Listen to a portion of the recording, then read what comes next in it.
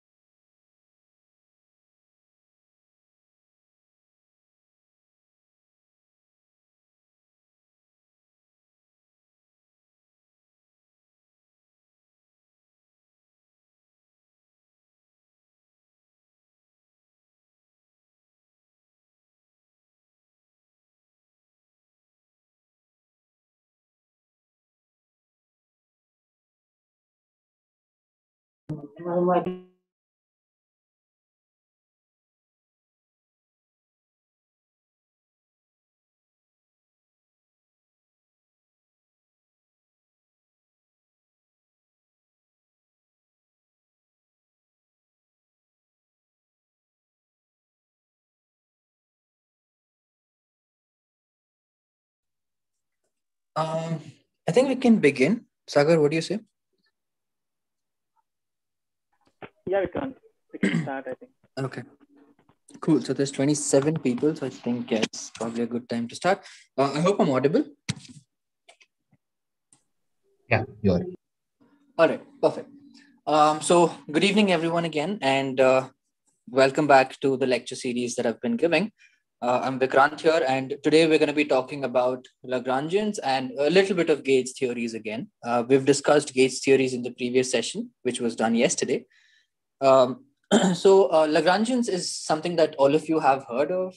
You've heard about the Euler-Lagrange equations probably, or every theory that you read, you've always come across this word called the Lagrangian. So today, I will try to tell you about the origin of Lagrangian. From where was it actually derived from, the mathematics behind it a little bit, and then we will look at a few examples, one of which, or two examples probably, something that you're familiar with, and we will look at one purely mathematical example. So one mathematical example and two physics examples of Lagrangians, and then we'll try to understand why are they studied extensively. So let's begin. So the first thing we're going to cover are Lagrangians, and I'm going to shift to white. I'm going to be live writing today. There's no presentation for today. All right. The questions, if you have any, please do put them in the chat box and I will address them at the end of the talk. Thank you. All right. So in order to understand Lagrangians, we have to go all the way back to our regular calculus, our integral and differential calculus, integration and differentiation. And there's a field of study there called the calculus of variations. Let me write this a little better. Calculus of variations. Now, what I won't be getting into the depth of what exactly is calculation of variation is all about, but I can tell you this much, right? So in our ordinary calculus, what we deal with are functions of a single variable. So when we say y depends on x, so we call that a function of x. We call y to be a function of x. This is called a function, right? Now, the whole field of calculus of variations deals with something more generalized. Now, what that deals with is if we have a function f, that is a function of y dot, and x, all right, where y dot is the derivative of y with respect to x, and this implies that my y is a function of x. So what's happening here is this is a function of a function. My f is a function of y, which in itself is a function of x. So f is a function of y, for example, which again is a function of x. So it's a function that depends on another function. And, we also include the derivatives and so on. That's, again, the whole field of calculus of variations. But in calculus of variations, we deal with this. Now, the other part of this is, now let's assume a regular coordinate space, right? We have y here and we have x here. And I'll take any two random points, x1, y1, the coordinates of that point, and we have x2 and y2, the coordinates of the second point. The question we ask ourselves here is, what is the shortest distance between these? Right? That's the question that calculus of variations tries to address in the bigger picture. Now, if you're already familiar with all of this, you would directly say that it's a straight line, and I'm going to mark that with a red line like so, right? So that's something we already know. That's something we've been taught in school, that a straight line is the shortest distance between any two given points on a plane, right? But is that the only path available? Is there no other way we can get to, let's say, from point A to point B? Is the red line the only path? The answer is no. All right. There are infinitely many ways you can get from A to B, and I will draw some arbitrarily random ways. You can go all the way like this. You can go like this and come like this. It's just the direction of travel. It's really whatever it is, right? I can even go out of the board and then come back all the way from here and still come like this and go to B. Anything is possible. I'm going to get rid of this, but what I'm trying to say here is that there are infinitely many paths possible. So how would you decide which is the shortest path? And that's what calculus of variation tries to answer. So I'm just going to draw a few arbitrary paths here randomly. All right. These are ones that take a longer distance. And I will draw a few shorter paths which are very close to the original one that we know. All right, like so. These are just very, very close to the red ones. That's what we can, that's what we're trying to address here. All right. So what we have, all of these can be defined by a functional, because all of these paths, the blue path has a slope and it's again a function of x, but it also has a slope at every point and it again depends on x. So for each of these paths, we can define a functional as f that depends on y, which again depends on x internally. It depends on y dot, the slope of the path, and it depends on x. All right. We are trying to now study a quantity we'll call j, which is the integral of this functional y dot, and x as we go from x1 to x2, or in more general terms from a to b dx. This, as far as I know, it doesn't have a very specific name, but we'll just call it some invariant quantity. All right, we'll just call it j, the invariant quantity, or just j. Okay, this is what calculus of variations tries to answer. It tries to solve this integral. Now, I won't be going through the entire mathematical derivation, but what we are looking at is we want the requirement. We want j to be extremized. And what we mean by that, we want delta j, the change in j, to be equal to 0. We want it to be the maximum most or the minimum most possible value. We don't want it to be a little extra. We don't want it to be a little less. We don't want a little more. We don't want a little less. We want exactly the maximum or exactly the minimum. Okay, so when you put both of those together, you say it is extremized. And this is not something new to us, right? If you've studied differential calculus, each time you try to find the extremum of a point, you remember that you put dy by dx equal to 0, and then you get a point, and then you put that back, and you call that the minimum or the maximum of the function, and so on. This is just a generalization of all of that, right? We're dealing with functionals instead of function. All right. So that's what we're trying to do. And you will realize that if I'm changing my j, what I'm actually doing is I'm changing my entire integral from x1 to x2, which is a function of y dot, and x dx. All right. Now there's a huge mathematical process in order to solve this entire thing, but the end result is what I will give you here. The end result is the Euler-Lagrange equations. Okay, for now, I will just call them the Euler-Lagrange equations. And what are these equations? Let's look at those. Dou f by dou y minus d by dx dou f by dou y dot equal to 0. Now, some of you may not understand what the fancy D's are for. They're just partial derivatives. It's when you differentiate a function of one variable and keep every other variable as a constant. All right. So a quick intro to partial derivatives. If I have a function of y comma x, then dou f by dou x, I differentiate only with x, differentiate only x, and y is treated as a constant. Okay. And if I say dou f by dou y, I differentiate only y, and x is treated as a constant. Okay, that's what a partial derivative is all about. And when you solve this relation here, when you solve this with derivatives and integration by parts and so on and so forth, what you get is this equation. So, and what is the result of this equation? This is a differential equation. Okay? This is a partial differential equation. Okay, and the solution of this partial differential equation, which I write as PDE, gives us the required extremized part. All right. So in other terms, if I was to consider this problem right here, what that equation would give me is the equation for this red line, which you might directly guess would be the equation of a straight line. Right. And let's try to do that. Let's try to do that very explicitly. And this is the first mathematical example that I told I'll give you about the Euler-Lagrange equations. And we'll get to the Lagrangian after this. All right. So our aim is to find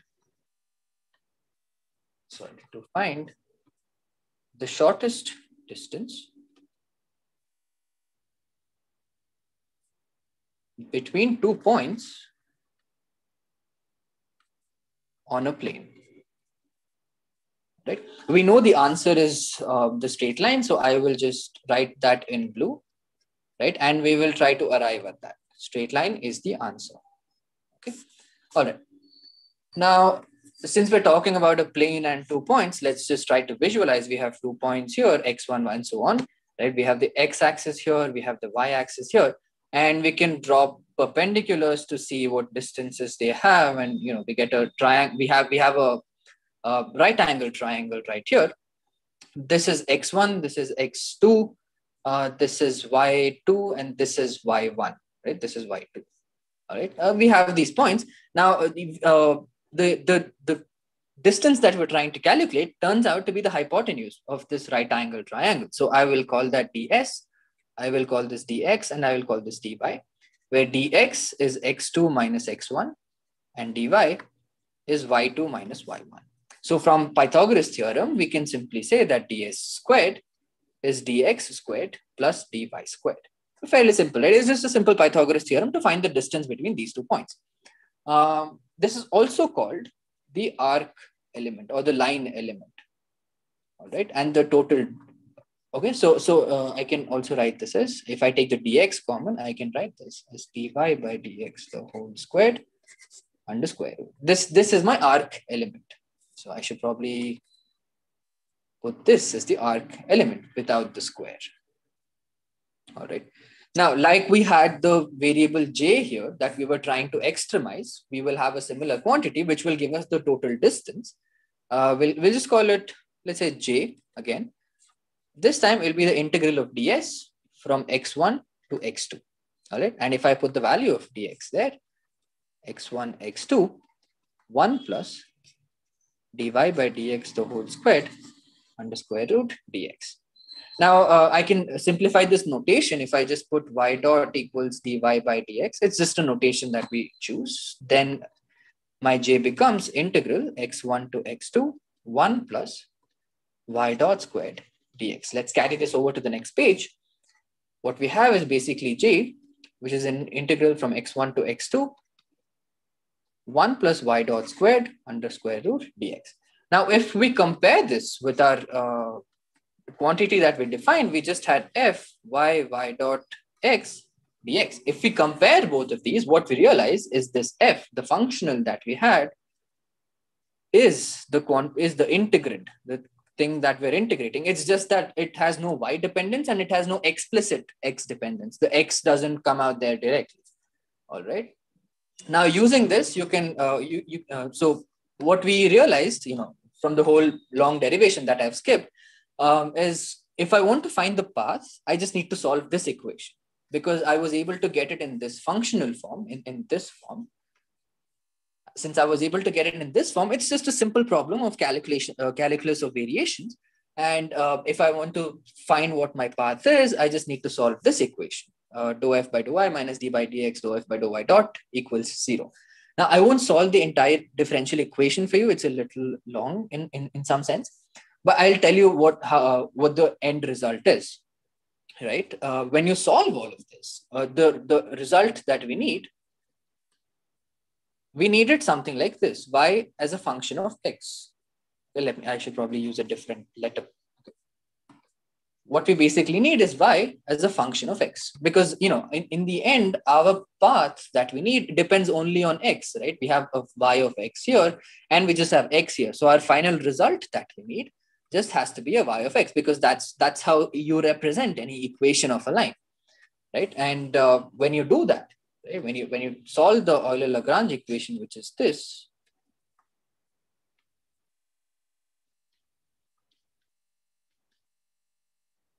when you solve this, when you find those terms, I'll just give you how to differentiate these, because some of you might be new to partial derivatives. Since there is no explicit y term here, this is just equal to 0. And y dot here is treated as a variable in itself. So the derivative of that would be y dot over 1 plus y dot squared under root. Okay, so basically this equation would be d by dx y dot 1 plus y dot squared equal to 0. And this is again a differential equation. You have to differentiate all of these and so on.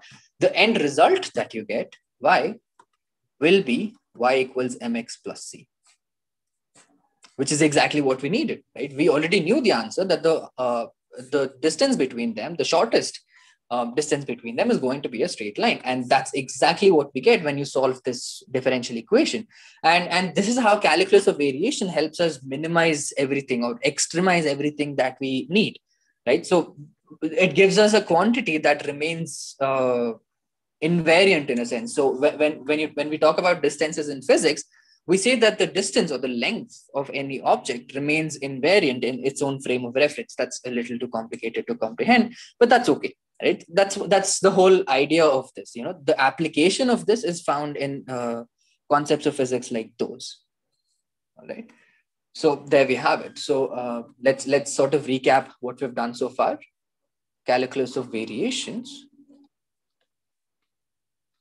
That's the field that we are studying. All right. We have a quantity, a j quantity, which is defined as the integral from x1 to x2 of a functional y dot, and x dx, where y dot is dy by dx. It's just a regular derivative, right? This particular quantity is called the functional.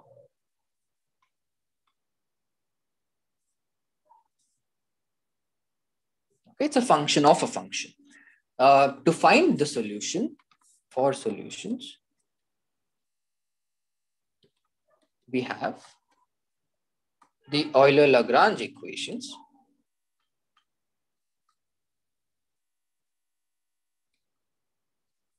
which are defined as dou f by dou y minus d by dx dou f by dou y dot equal to 0. Right? This is what we've learned so far. All right. And when we solve this equation, we get, after solving PDE, which is the above partial differential equation, we get y as a function of x. I'll just write g in order to differentiate it from the f that we've already used. They're different things. Okay, that's what we've learned so far. In physics, now when you make this transition to physics, right, you define a quantity. So I will write this in physics. Okay, we define a quantity A as the integral from T1 to T2 L that depends on Q q dot t and dt. Now, a lot of new terminology here. So let's carefully look at what everything is what's happening here. All right. This A here is called the action. Okay. And this is similar to the J that we had. We had a J here. Instead of a J, we have A. All right. Then instead of F, so whatever we had the integrand to be, this is the functional. Okay, let's look at the parts of the functional a little later, but that's the functional that we have. And instead of x here, we had dx. Right? Instead of dx, we have dt, which means we're changing the variable from x to t. Okay. And what exactly is q dot? It's dq over dt. All right. Now let's look at the function. We have L, Q, Q dot, and T. This is what we have. Okay. This itself is called the Lagrangian of the system. All right. This is how, this is what a Lagrangian is a function of. Okay, we still haven't gotten to how does a Lagrangian look, but this is what Lagrangian depends on. It depends on Q, Q dot, and T. So now let's look at what Q is. Q is called the generalized coordinate. Now you're already familiar with coordinates. You're familiar with X, Y, or X, Y, Z, and so on, right? But when you have more and more dimensions coming in, you run out of alphabets. So you sort of represent it as Q, whichever it is, you just represent it as Q. In some textbooks, you might also find a I here, a subscript I. That just means that you're summing over all of those indices. Okay, so it doesn't really make a difference, but it's a generalized coordinate. The next quantity that we have is Q dot, right, which is defined as dq over dt. Now let's take a quick detour that if q was equal to x, for example, then q dot would be dx over dt, and we know this to be the velocity, right? Or if q was, let's say, theta, the angle variable, then q dot would be d theta by dt, which is the angular, still a velocity. Right? It's just a different type of velocity, but it's still a velocity. So by the same logic, q dot is called the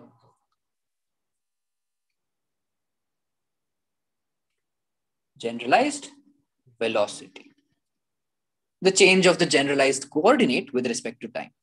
So a generalized velocity, and by default, t is just time. All right. So yeah, I won't be getting into the depth of how do you interpret this Lagrangian in terms of a graph like I drew here, like this. But in a sense, what you have going on is how your system is evolving with respect to time. Okay, what Lagrangian tells you is the evolution of your system with respect to time, if it evolves or not evolves, or how does it evolve, how does it depend on the velocities and the positions and so on and so forth. All right, I would rather leave that up to you as an assignment to interpret what this quantity is. But what I'll tell you next is how do you write a Lagrangian for a specific system. Okay, but before we get to that, we need to have an analog of this Euler-Lagrange equations for our Lagrangian here. So we're going to do that. The Euler-Lagrange equations become dou L by dou Q this time, because we've replaced our y with Q, minus d by dt. We replace our x with t. Dou L by dou Q dot equal to 0, because we replaced our y dot with Q dot. Right? So these are the Euler-Lagrange equations for a Lagrangian L. And just for a reminder, our L is a functional that depends on the generalized coordinate q, the generalized velocity q dot, and time t, an explicit dependence on time t. All right, so that's the Euler-Lagrange equation. Now, when you solve this back here, we got a path that was y of the form y equals g of x, right? So we get some path. In the physics terms, we get on solving this PDE,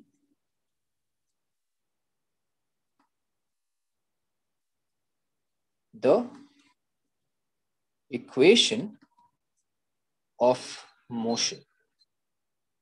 Now you're already familiar with a lot of equations of motion, like F equals ma, or a dot a double dot, which or acceleration equals minus g for free fall. You're already familiar with equations of motion like that. Those are called equations of motion, and you're already familiar with those. So solving this equation actually gives us the equation of motion. But sometimes we just tend to call these the Euler-Lagrange equations of motion. We just put that equation of motion right here. We sometimes avoid solving the partial differential equation. But that's just terminology. You're free to do however you like. Now, I'll go ahead and I will give you two examples that you're familiar with, you would have heard of. The first one being, how do you get momentum? Momentum also turns out to be an equation of motion in a sense, right? Because from Newton's second law,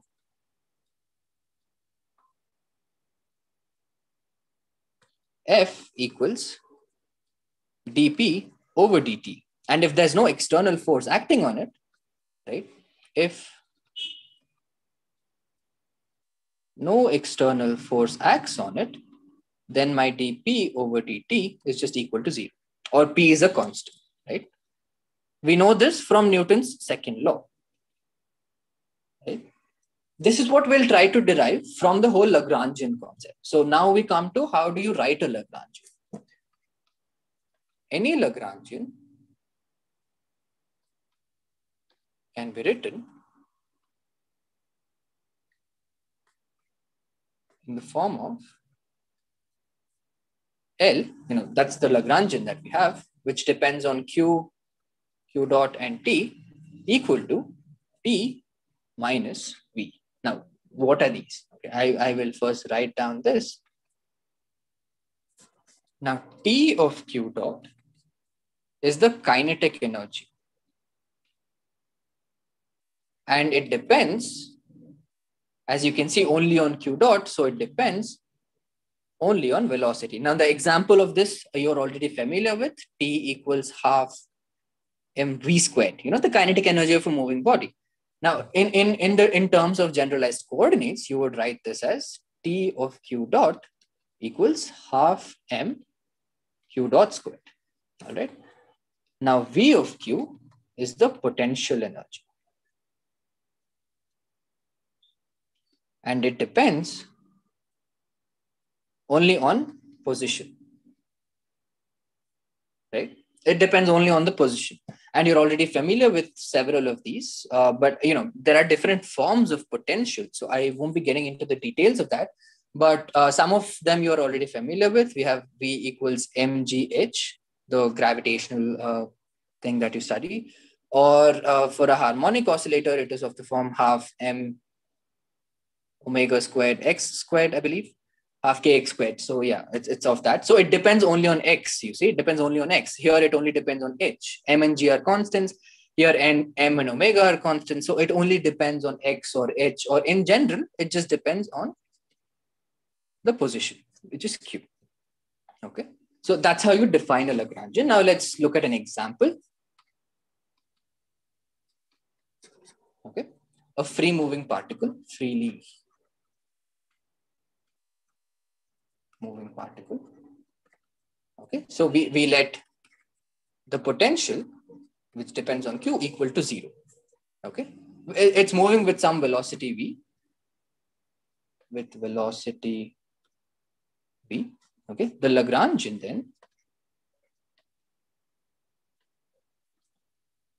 which is defined as L, is T minus V, but V is 0, and T for any moving particle with mass M is just half mv squared. Right? But since we are doing this in generalized coordinate, I will replace this v squared with q dot squared.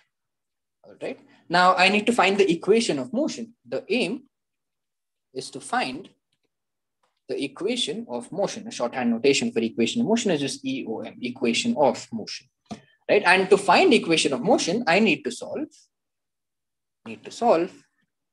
the Euler-Lagrange equations of motion, which for our case is this.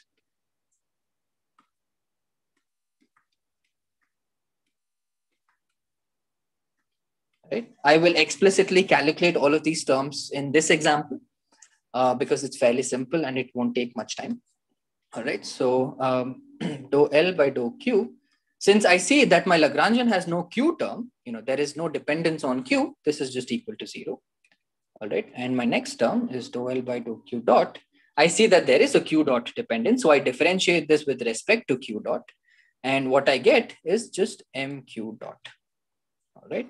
And I put this back into the equation. What we get, I can get rid of the minus sign as well. And what we get is d by dt of mq dot equal to 0. Now, you see, it's very similar to what we had here, Newton's second law, dp by dt equal to 0, which implies p is a constant, right? So what we can deduce from here is that mq dot is equal to a constant in time, right? Because it's d by dt. And this is just momentum. Q dot is the velocity, right? So in 2 dimensions or 1 dimension, it's just mv. So what we have here is an equation of motion, which we are already very well familiar with, right? So you don't have to go through the entire process of coming to Newton's second law and then figuring out what force is acting, what's the momentum and everything. All you had to do is just solve this one single equation where most of the terms were quite simple to evaluate, and there you have it. Right, now let's look at another example, but I won't be solving this in detail. You are free to go back and check it. A charged particle. Excuse me. Yes. Yeah, I have one question. Why we write Lagrangians as the kinetic energy minus potential energy? Means any reason or any derivation? There is a derivation of that, but it's sort of long for the time constraint that we have for this lecture. Yeah. Which is why I decided to skip over that. But you're free to refer to Goldstein, Classical Mechanics by Goldstein. I'll put it at the end of the talk. Okay. He talks about why exactly is it T minus V and so on. It gets too long when we start to discuss about that. So yeah. Okay. So briefly, can you tell about the significance of Lagrangian? We'll come to that. Okay. We will cover that in some. Okay. Yeah. Thanks. Right. So this example that I was telling you about is a charged particle in an electromagnetic field. For this, we can write a Lagrangian. We have Lagrangian equals T minus V. I won't tell you why exactly. We'll have to go back to electrodynamics to figure out what exactly is the potential of a charged particle and that is moving and so on, right? But if it's moving, it has a kinetic energy half mv squared. And the potential terms can be written as q phi plus q a dot v, where phi is the scalar potential. Right? If you know a little bit of electromagnetism or electrodynamics, then you would recognize what these are. A vector is the vector potential. All right. This comes from electrodynamics, so I won't be getting into electrodynamics here. But you can prove for yourself that the Lagrangian of a charged particle moving in an electromagnetic field will have this Lagrangian. Okay. Now, again, we solve the same Euler-Lagrange equations. There's no difference in that. The Euler-Lagrange equations still remain the same, which is dou L by dou Q. I shouldn't probably write Q here. But I think the charge and all sort of gets confusing. So I think I'll probably skip writing that. But what at the end you get after solving the Euler-Lagrange equations? After solving the Euler-Lagrange equations, what you get is this expression.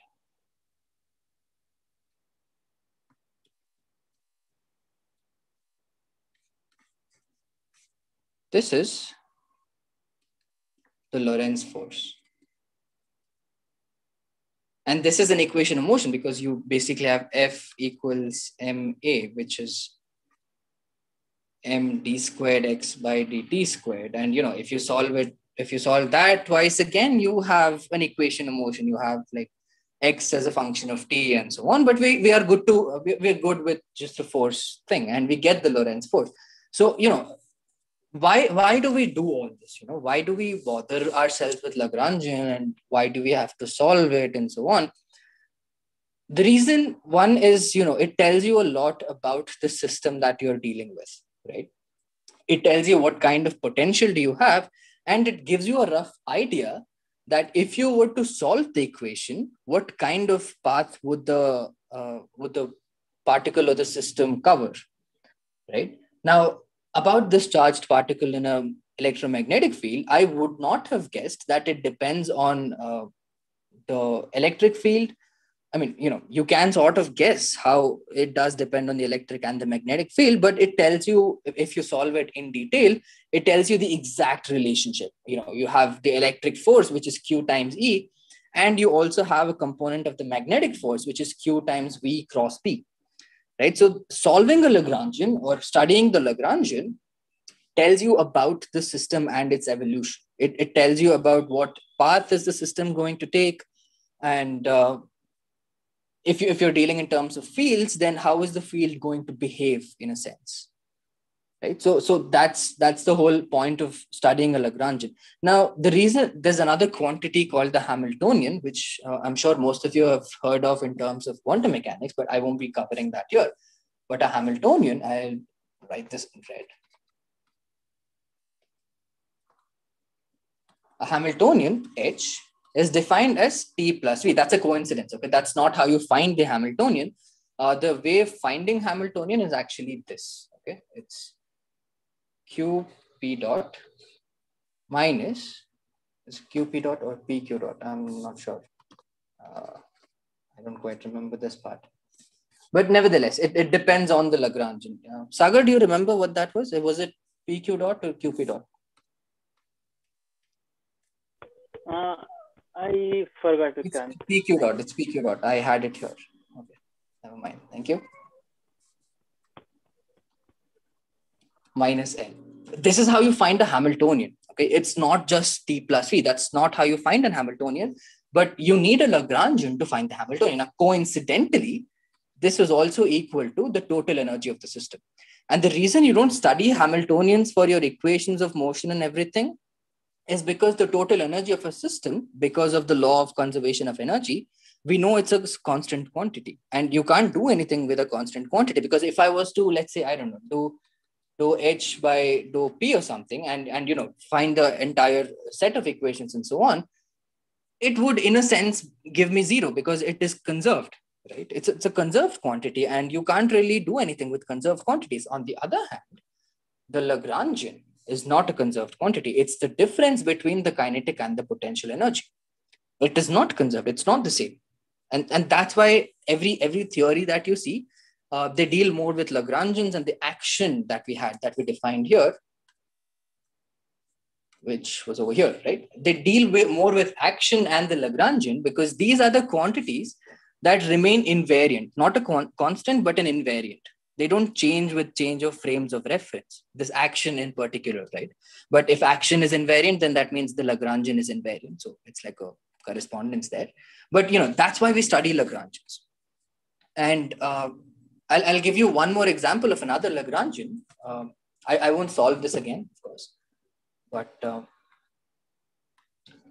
for the electromagnetic field, the field altogether, this was the Lagrangian only for a charged particle, right? But if you were to look at the entire field Lagrangian, okay, if you were to look at the entire field Lagrangian, the Lagrangian for EM field, not a charged particle moving in an EM field, but the entire field itself, we define it as the Lagrangian of the field, the field itself, but there are also interactions between them. So it's interactions there. Now you realize I wrote a fancy L rather than the regular L. I will get to that in a minute. But what I would like to tell you is this fancy Lagrangian is equal to minus 1 by 4 mu naught F mu nu minus A mu J mu. Now, it's totally fine if you're not aware of all these terms. That's totally all right. But the ones who are familiar with electrodynamics will realize that this F mu nu, the super mu nu, is the field tensor, which tells you about the relation between the electric and the magnetic fields of the electromagnetic field. Right? It tells you about the explicit relation between each of its components. And this is the vector potential that we had, but in 4-dimensional vector potential. Okay. And this is the current density, 4 current density, and again in 4 dimensions. Now, this particular quantity that we have is relativistically invariant, right? So if I was to put this under a Lorentz transformation, which is the whole field, which is what you do in special relativity, you perform a Lorentz transformation and you change from one frame of reference to the other, this particular Lagrangian remains the same. Right. So if I was to change from this fancy L to another fancy L prime, right, whatever equation of motion I had here is going to be the same as the equation of motion I have here. Right. That's why we study Lagrangians over Hamiltonians. The equations of motion don't really change. And if you were there for my yesterday's lecture on gauge theories, we discussed about how gauge transformations still give us the same equations of motion, and we showed that for the Maxwell's equations, right? Maxwell's equations are said to be gauge invariant because when you apply something called the gauge transformations, they still give you the same results. The resulting electric and the magnetic field are still the same. Now, this case, what we're trying to discuss here is the relativistic invariance. When you apply transformations from special relativity, they still they still remain the same. Now let's talk about the fancy L that I've written. It looks fancy. There's a difference between this L and this L. Okay. Now let's talk about that. We already saw this. This is called the Lagrangian. There's no difference there. This fancy L, which you might have seen in several papers and so on, this is called the Lagrangian density. Okay, we're talking about how much, in a sense, we're talking about how much Lagrangian is there per unit volume or something. It doesn't really make any sense when you look at it that way, but it is some sort of energy density, energy per unit volume or something like that, right? Because the dimensions of Lagrangian is still the dimensions of energy. We're just subtracting T minus V, kinetic minus potential. The dimensions, it's still the dimensions of energy. So in a sense, you can look at it as the density of energy or so on and so forth, right? So there exists a relation between these two, of course. Since we're talking about densities, you can write the capital L as the integral of the small l d cube x, or if you just want V, because we're talking about volumes, you can just write this to be dV, right? It's just how you define your densities, right? Lagrangian density or energy per unit volume multiplied with the entire volume gives you the total Lagrangian. So this is like the total Lagrangian, right? And this is the Lagrangian density. Now in particle physics, they use it interchangeably. In particle physics, it's almost as if L is the same as that. It doesn't really make a difference much as long as you know what you're talking about. It depends on you as to what you want to use it as, right? Now, you might also see different notations for this. If you're dealing in 4 dimensions, then there's also the time component that comes in. So you write this as d cube x for the 3 space variables that you have, x, y, and z, and you also have dt, right? That's only if you explicitly mention what your 4 dimensions are. Sometimes this is also simply written as the integral of L d4x, okay, because you're integrating over 4 dimensions or something like that, right? It's all just notations and so on, right? Okay, what's the time now? It's 40. I don't think I'll be able to cover what I wanted to do for gauge theories, but I have pretty much covered everything that I wanted to for the Lagrangians. Oh, let's talk about the field Lagrangians. Since we have only 20 minutes and I won't be able to cover gauge theory part of it, let's talk about Lagrangians for fields in short. Okay, so let's take a field, right? I'll call this the fancy phi. Okay, if you're LaTeX enthusiast, then it's the code var phi. Okay, a variable phi. Okay, that's how you get that variable, the fancy phi in LaTeX. Okay, so let's take a field like this. Okay, now this field depends, let's say, on one variable x. Okay, like you have a temperature field, you have each point a temperature. We will just take a field like that that depends on some variable x. Now, our Lagrangian, I will use this notation now. It's implied its density. We don't have to worry about it too much. Okay. Now, this Lagrangian depends on the field itself, okay, which again depends on x. Back here, we had the Lagrangian depending on, let's go all the way back. We had the Lagrangian depending on the position, the derivative of the position, and time, right? So similarly here, we'll have something analogous to the position, but here we have the field itself. And then we need a derivative. So we take a derivative of the field itself, okay? And we don't always mention explicit time dependence, so we'll just close it here. Okay, our fields are said to be time invariant at times, but I'm not really sure about that. But in general, every field Lagrangian is written in this form. You have this field here, right? And you have the derivative of the field. Now, what are you differentiating it with? It depends on what your field depends on. So in this case, it would have been a derivative with respect to x, but in general, it's just going to be a derivative of field. Okay. Now, in a sense, you can still write this as a t minus v.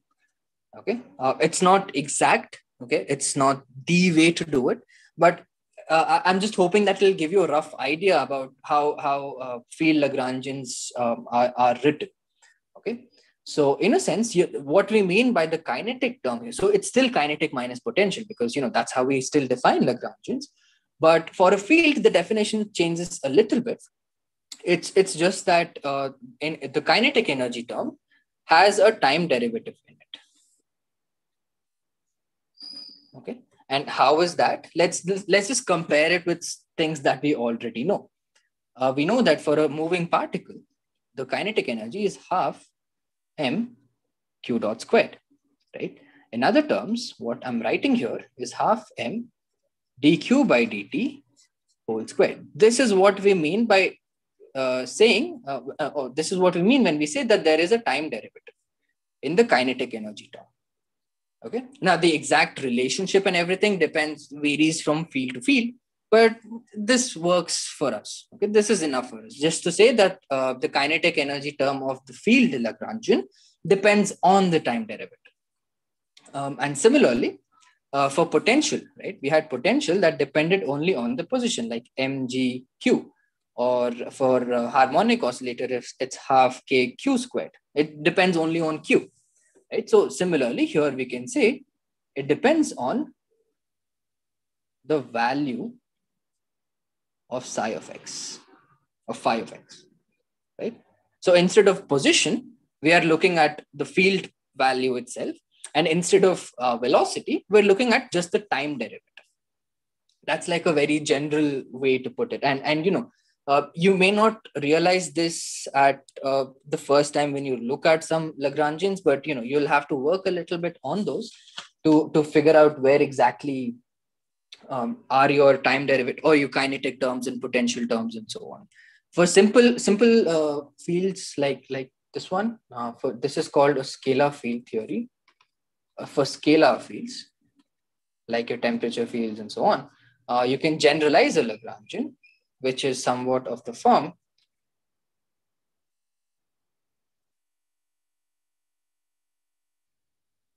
transpose of this. Oh, sorry. Minus half m, I think it's phi squared.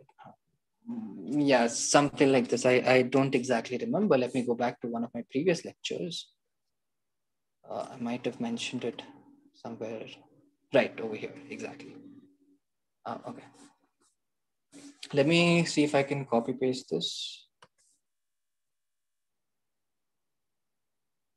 I don't think I can't from document to document, but okay. Let me rewrite this. It's just the derivative of the field transposed and the derivative of the field here minus half m squared phi t phi, right? So in a sense, this is like, this acts like the kinetic term and this acts like the potential term. So it's still a t minus v when you look at the larger picture. Now, how exactly is this the kinetic term? How exactly is this the potential term? You have to understand the properties of the field and see what the dependencies and dependencies are and so on and so forth. But yeah, so that's all about Lagrangians that I had to cover so far. And yeah, since we are short on time, I don't think I'll be able to cover Gates theories. I did have to I was interested to share with you how exactly do we get masses of electrons from the electron field, and how by studying the Lagrangian you can determine how by studying the potential term of the Lagrangian of the electron field, you can determine why do you need electrons and positrons. It sort of gives you a feeling about why do you have electrons and positrons, why do you need electrons and positrons coming up in your Gates theories and so on. But if you're interested to learn about all of those, if you want to have a discussion on that, then we can move it to Discord. Sagar, are you here? Yeah, Vikrant. Yeah. Right. So I'll share since the we're Discord short on, link. just put the Discord link on the Zoom chat right now. And if there's people on YouTube, then for them too. And I'm not sure when, but maybe soon after this talk or sometime after this talk, we might discuss about Gates theories and how we get these mass terms, how the inverse square law for gravitons and photons, or for electrons, the Coulomb's law and Newton's law of gravity, why are they inverse squared, right? And we'll understand why are strong interactions, the strong forces, small ranged, short ranged, and similarly why are weak interactions short ranged, and what exactly is the Higgs field, and how does the Higgs field give masses to the other particles and so on, would probably be some of the few things that we may discuss on Discord either now or sometime later. If we are discussing, then you will find me on Nakshatra's virtual campus. There's a voice channel called Nakshatra Cafe. I will be there. If you find me there, then probably we are going to discuss about all of this. So the interested people can join in. And with that, I will conclude my talk here today. Thank you very much for your patience. And if there's any questions, I'll be happy to answer them. I see there's questions in the chat box, so let me go through that. Okay. Manish says, is it least action path? Yes, that's exactly what it is. Path of least action. That's what we're trying to find out. That's what we meant by extremizing our variable, right? The A or the J. When we say we're extremizing it, we're just looking for the path of least of that J or A, which is called action in physics. Okay. When we study constraints, is potential energy a kind of constraint, or only other physical things are called as constraints? Okay. Potential energy doesn't exactly act as a constraint, but it acts like a minimum most level that is possible for your system. Something like that. Maybe not in a different sense, but it doesn't really exactly act as a constraint. It's like a, if you compare it with a curry, the potential energy is like the gravy. It's like the base for everything that moves in it. In a very general sense, if you didn't have any potential of any sort in the entire universe, you wouldn't exist, because a free particle cannot exist by itself if it isn't affected by a potential. Okay, the example that we took was a slightly different scenario, but in general, it's not possible. If there is no potential at all, if you have just a single particle, it cannot exist. So what we classify as constraints are things that limit the degrees of freedom, how much your system can move around. In 3 dimensions, you have 2 degrees of freedom. If you're considering in classical mechanics, if you have a spherical pendulum, it has a fixed length, right? The length of the pendulum is fixed, but it can still move in 2 directions. It can move along the direction of phi, the angle phi, or the angle theta, defined from the x and the z axis, or however you want to call them that. But if you have a pendulum in 2 dimensions, it has only 1 degree of freedom, which is the angle theta with which it rotates, because the length is fixed, and so on. Right? Those are things that we would call as constraints. They need not always be physical, but yeah, those are the best examples I can give you right now. Okay, Kishore. I would like to give this answer also. Yeah, sure, go ahead. Suppose a ball is there on the table. Then we allow the ball to move only in the table. So what is the constant that we add to the ball? The constant that we add to the ball is that the ball cannot move away from the table, or it cannot fall from the table. So if there is a potential acting on the ball, it will only described by the position of the ball on the table, not the position of the ball in other table. Again, simultaneously, if the constant act on the ball, then the ball velocity moving only on the ball, moving only on the table, described as kinetic energy. This is how Lagrangian is associated with constant. I think this is the answer that I have given. That's a pretty good answer. That's a very convincing answer. Thank you. I'm sorry, I didn't see who that was. I think that was Satyam. Yeah. Yeah. Good answer, Satyam. Thank you very much.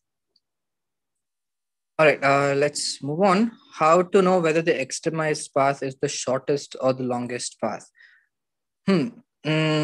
So when you go through the entire process of deriving those Euler-Lagrange equations, it's a concept that you carry forward from your lower level differential calculus. If you're trying to find the extremum of a point, you differentiate it, and then you double differentiate it, and then you see when the double derivative, the d squared y by dx squared, if it's positive or negative, and then with that you sort of decide if it's maximum or minimum. Now in this case here, when we say extremize because it's a mathematical term, but when you sort of bring it over to physics, we sort of imply its minimum most, right? That's why we call it the path of least action, because we are trying to find paths or systems where that thing is minimized as much as possible, right? The term extremized is a more of a mathematical thing, but even there you are trying to minimize whatever it is you're trying to minimize. The example that I showed you, we were trying to find the shortest distance. So there, the shortest thing is there. But there is another problem called the Brachistro-Krohn problem. You might have heard of it before. That problem deals with finding the path of least time, the shortest time, right? So it depends on what exactly is it you're studying. But as far as I know, every field that you study, wherever you apply calculus of variation, like the Lagrangian systems and so on, I think you do minimize your system. You whatever you're finding for, you want it to be minimized, the lowest possible thing. So in a sense, we are looking for the shortest of that path or time or anything. Okay. Siddharth also has given an answer. No need to know that. We're only concerned with stationary solutions. Yeah, in a sense, yes. Sagar told me about the Hamiltonian. Thank you very much, Sagar. Can we use Hamiltonian for quantum mechanics also? But I didn't get that question. Aryan, do you mind unmuting yourself and repeating your question?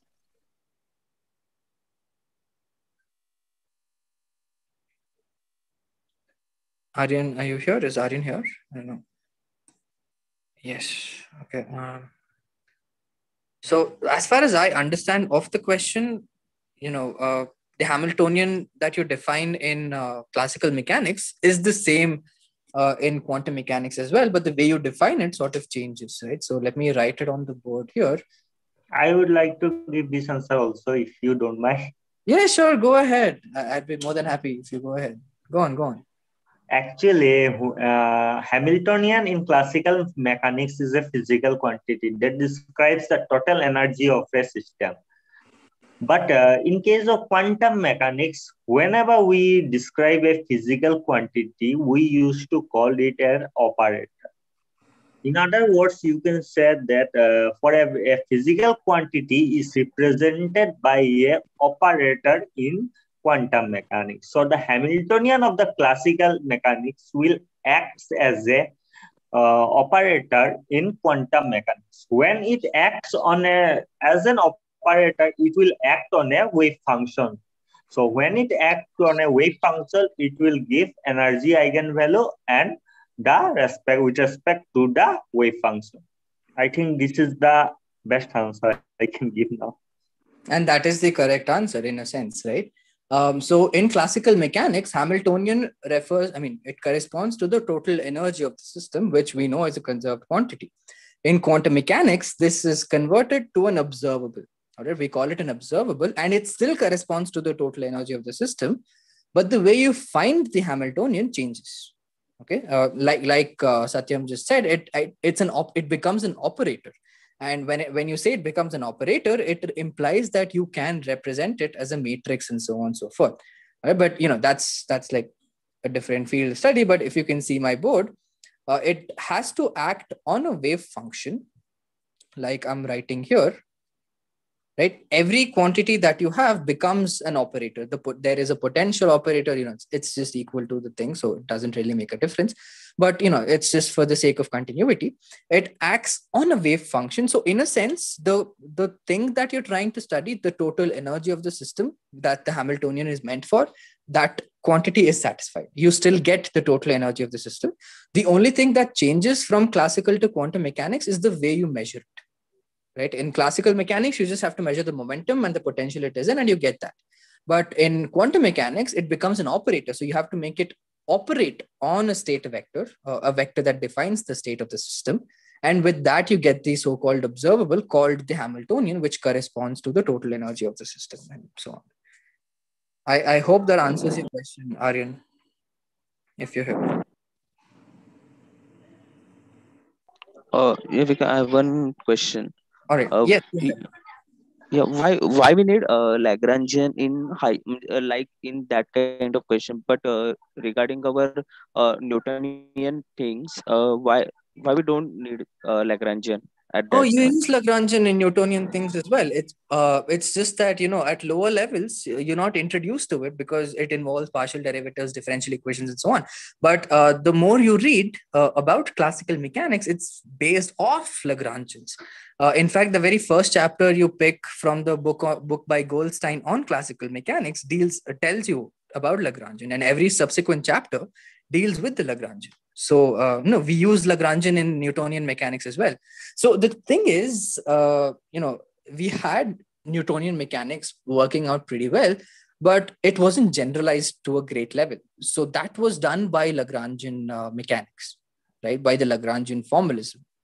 It was in a sense more generalized, but that's again a huge topic in itself. But Lagrangian mechanics in general is it's like a superset for Newtonian mechanics. You can do everything you can do in Newtonian mechanics and more. Right? Newtonian mechanics couldn't be applied to quantum mechanics, but Lagrangians can be applied to quantum mechanics to study quantum mechanical systems. That's why you have Lagrangians for quantum field theory. That's why you have Lagrangians for quantum electrodynamics and so on. Right? But you don't have Newton's law for quantum electrodynamics or something, right? Because you can't apply that there. The Hamiltonian and the Lagrangian mechanics, these formalisms of classical mechanics and then so on, went on to quantum mechanics, right? They sort of generalized the whole thing, right? So that's the thing. But it can be applied to relativistic case. Yes, of course. There is, in fact, something called the Einstein-Hilbert action. We've defined what action is. It's the integral of a Lagrangian. There is an Einstein-Hilbert action, which is the basis for general relativity. So if you had to look for the Lagrangian for general relativity, in a sense, you get Einstein-Hilbert action, right? And that corresponds to a general relativity's Lagrangian and so on. Okay, means Lagrangian is a general way of understanding the equation of motion. Yes. Newtonian is a part of this. Okay. Exactly. Yeah, it's like a subset kind of a thing. So Lagrangian is Newtonian plus extra stuff. It gives you more opportunities to work with different kinds of things. Newtonian stuff, you're just stuck with a set of problems, but Lagrangian helps you deal with those problems and others, which Newtonian is difficult to solve. Okay. Yeah. Thanks. Aryan,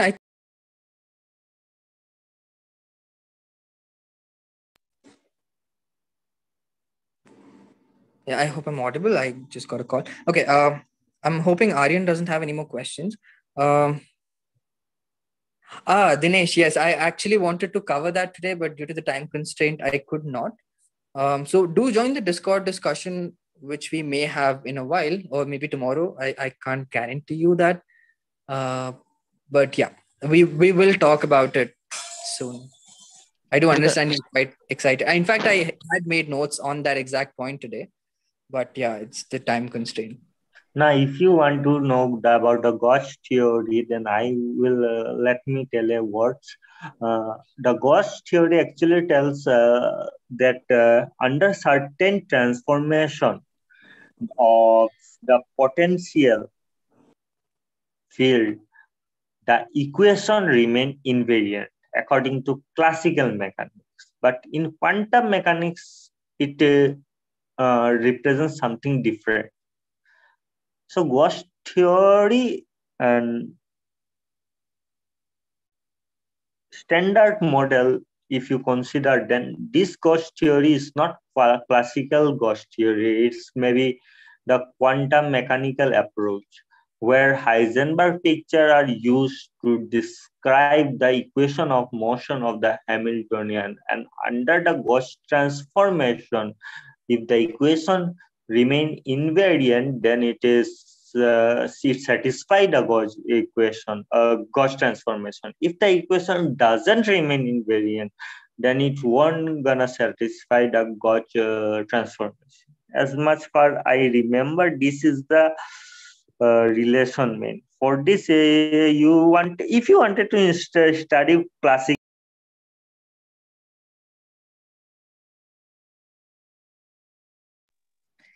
Yeah, Satyam, that's exactly what we discussed yesterday about what exactly is a gauge theory and what gauge transformations are and so on. Thank you for your answer. All right, so if there's no more questions, I think we can conclude this session.